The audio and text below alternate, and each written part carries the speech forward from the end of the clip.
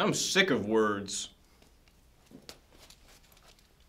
But I'll break my pen in half and resort to ink blots, the most succinct blots. Doctors will have said these will make great Rorschach tests and marvel at how everyone interprets the same thing. I'll publish visible thought bubbles that will pop and drench innocent onlookers.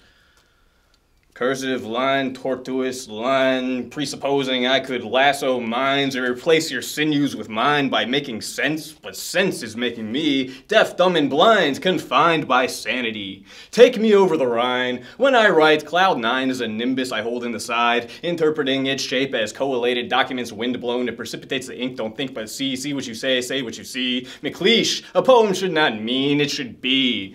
The siren in your center sings, go to her, try to read your handwriting later. I really made a mess of things, this page looks like a murder scene with blots bleeding through heart and sleeve. Leave pupils, puddles of ink, I'm sick of words. So I'll fill my verse with action verbs, spring, sprang, sprung, fling, flown, flung, wing, wing, one, spit, spat, spittin', image of God. My face is a facade, mid-sneeze, about to blow to smithereens, the shades behind it have not been seen before. Crayola will try to name them, but the words will leave the crayon sleeves.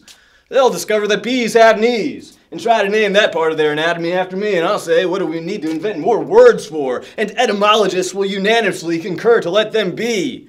Communication is key, but silence is golden. I'm connoting emotions to wordless notions floating through your conscious stream, show boating down tributaries, paying tribute to the wordless evolutionary grown out of his mouth like his clothes.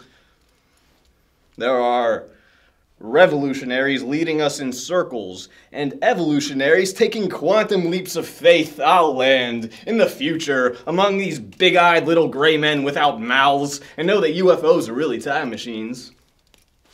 I've stopped making sense, haven't I? See, this is why I'm done with words. Language has as much capacity to contain what I mean as steepled roofs can overbear the wild spirit of God. Flabbergasted by the gall of the clock, I'll tell time to stop without a word but a thought. Unfold without a plot, without a twist, no tongue for knots. The sun is only my emblem coming up. In conversation via telepathy, no seconds thoughts tick-tock, tell not your children to use their words. Show them to throw their lights, watch them grow as tall as they burn. My tongue is a flame, licking in your ear. It's not an organ, it's an orchid with petals that dance and induce tears. Your bodies are blurs to me. You all look like a mass of fuzzy flesh. I have to use this mouth only to convince you close enough so that our wavy limbs and unsealed torsos start to mesh. My father is a broken stained glass window. I'm one of his refractions. The director of lights hears my prayer, and having said all this, he yells, action.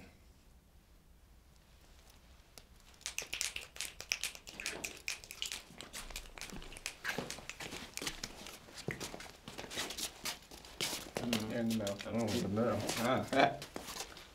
Thank you, Craig. Thanks for being on our show. That was incredible. You're a brilliant artist and poet.